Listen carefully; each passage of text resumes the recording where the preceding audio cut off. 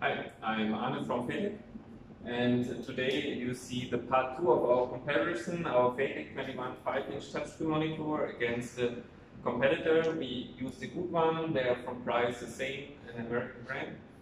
And you see it already, probably you saw it on our first comparison video, the link is here, where we focus on the brightness of the overall picture quality. We have an optical bonded screen, so the quality is very good. And the overall specifications. Here, this time, we want to do a focus on the touch, and I mean, for sure, it's both models are 10 fingers multi-touch screens, so the normal touch with your normal finger runs well.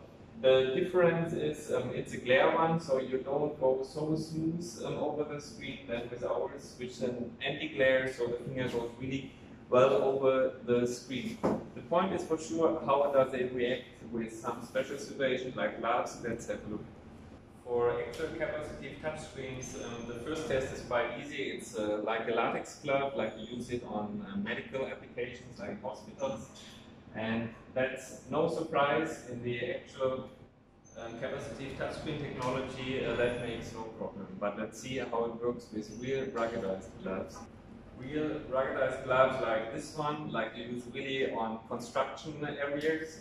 And this is really now what goes to the maximum what a touchscreen can do. But yes, on the faytech it really works perfect.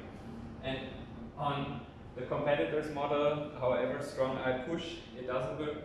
So that's a good news. When you use a faytech capacitive touchscreen, you can work with it with very ruggedized gloves, you can use it with latex gloves, you can use it with your fingers.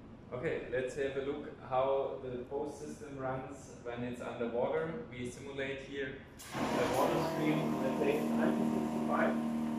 And for sure, when you have two touches, like what's happening now in the model, there's a real issue, let's say.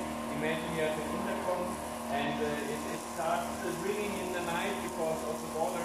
We think there is some touches, and we see it on our model, there are no issues. That's the point, even under direct water, still the touch runs perfect, and let's try on this one. There is no more touch working and it's a failure. So when you want to use outdoor systems, take secure, it's a faytech one.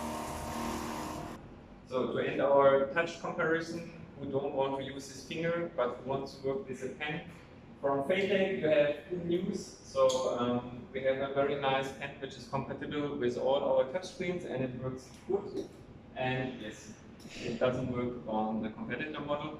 So especially for precise work or when you want to have the feeling of underwriting, we offer as optional accessories a pen.